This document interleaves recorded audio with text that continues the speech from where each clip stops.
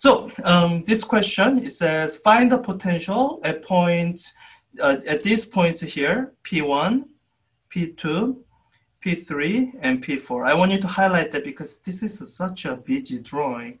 I think I'm going to make use of the apparent symmetry in the question to reduce the number of symbols I'm going to use in my analytical answer.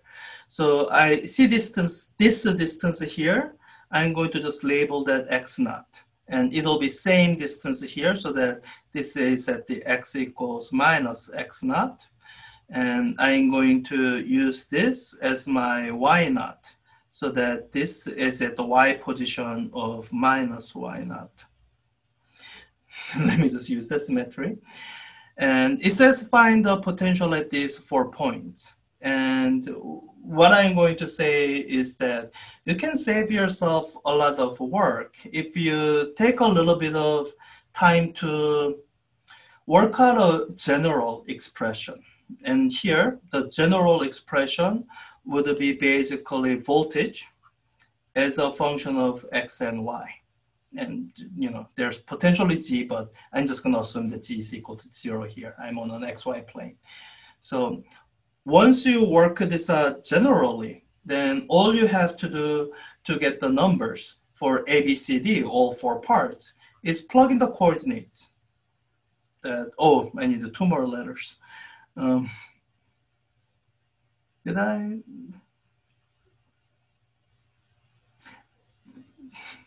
Sorry, this is what happens when you label your quantities before you fully understand what the question is asking. Let me label this D, because I'm using y naught in a sense to locate the coordinate of the point, and I want to use the x naught in the exact same sense.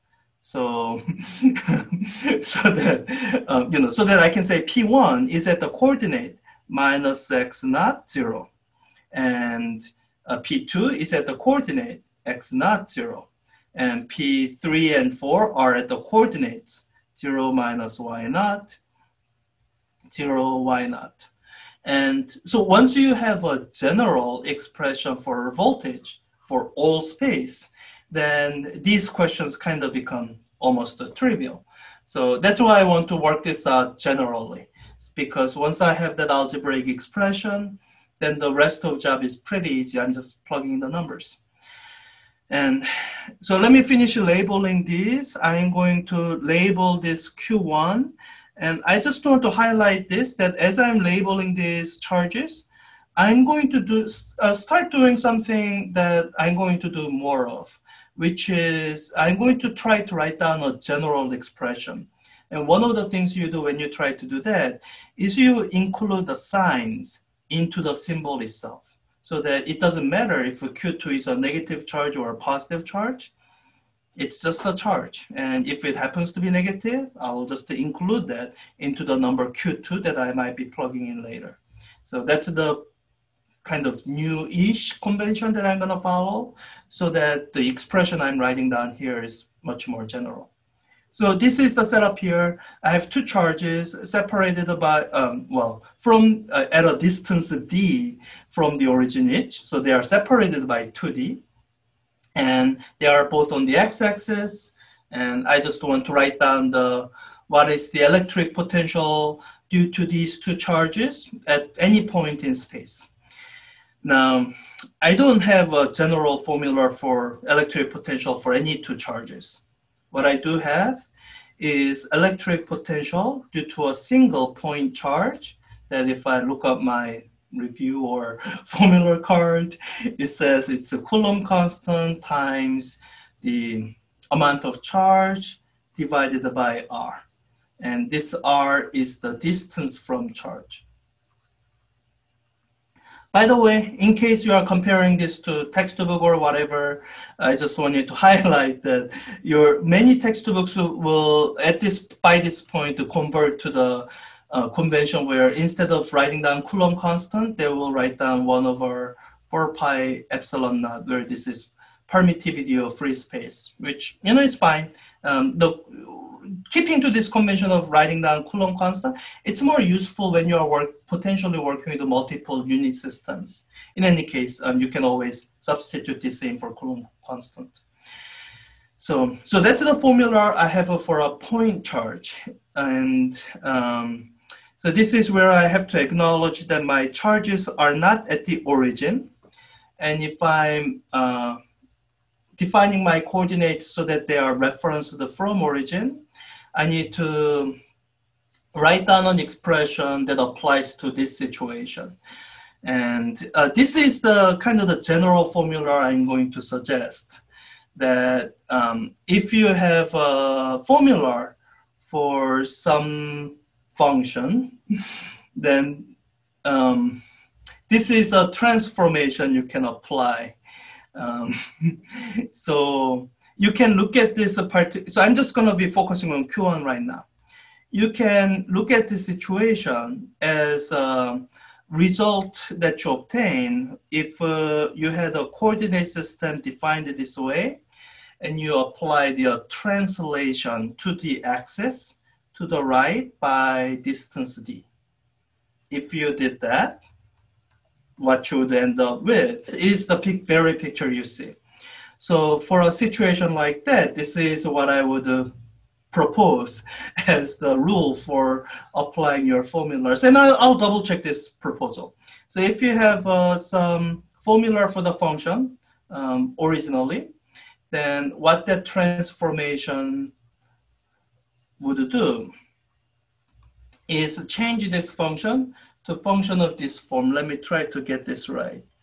So if I'm translating the axis to the right by distance delta x, then I think it should be r.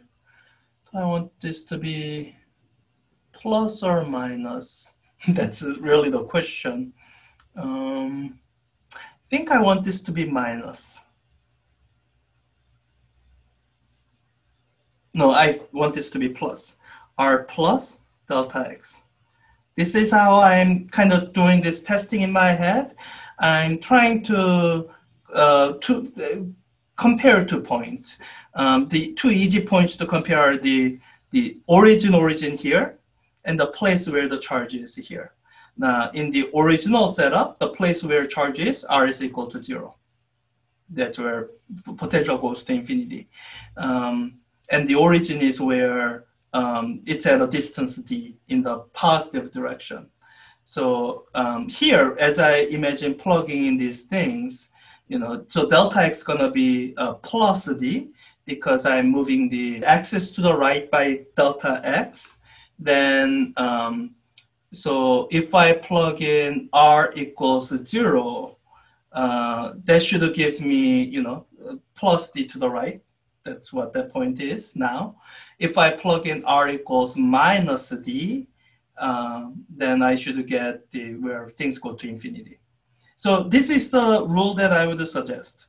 And applying that rule, this is what I would say is the potential due to this point charge here over all space. So V of, so original, let me write down the original V of R. Original V of R is equal to KE times Q1 divided by, and I had to write this out in terms of X and Y. And in terms of X and Y, that's the square root of X squared plus Y squared. And applying this transformation rule, what you would get is the new V of R. Let me label that V1 of R, or by what I mean by R is really the vector R. So it's really the coordinates X and Y that I have in my head. That's going to be equal to KEQ1 divided by, let me finish putting this in. So X is going to change, so my delta X as a vector here is plus dx hat plus 0 y hat. So adding this is going to change the x component of that vector by plus d. So wherever I see x, I should replace it with x plus d. And after I finish writing it down, I'll check it for any sign errors. So x plus d squared plus, and y would it be unchanged? Yeah, it would be unchanged. So y would be just y squared. Okay, let me just do a spot check. If I plug in x equals minus d and y equals 0, it should be blowing up, and it does. Minus d plus d, 0, 0, this thing is blowing up. So I think I'm good there. So this is the electric potential due to the charge Q1. I need to finish doing that for charge Q2. Now, for charge Q2, you have to imagine this as there having been access here, and that access was moved to the left by distance d. So there, the delta x is minus d. So let me write down V2, and I'll test it again after I've written it down.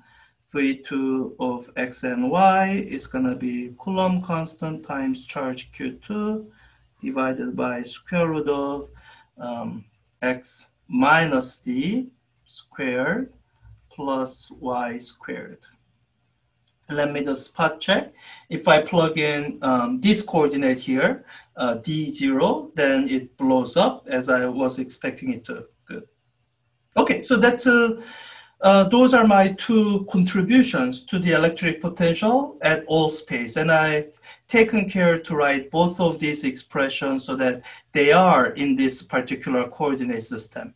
So I can just add them directly. That's the superposition principle. That gives me the combined potential at all spaces. So when I do that, this is the algebraic expression you get. V1 plus V2, which is going to give me potential at all points x and y, is equal to, let me factor out, there aren't really that many things that factor out, so let me just write it all out. KEQ1 divided by square root of x plus d squared plus y squared plus KEQ2 divided by square root of x minus d squared plus y squared. So once you have that, then the only remaining thing to do is the tedious task of plugging in each of these coordinates for the points 1, 2, 3, and 4. You plug in the x and y values here, all the others are given constants, and you'll be done.